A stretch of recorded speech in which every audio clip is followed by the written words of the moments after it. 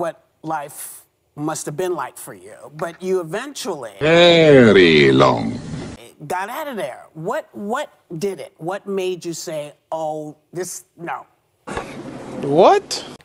Well, a few things. So I was asked to serve in the Trump White House in April of 2020, so the height of the pandemic. I was actually the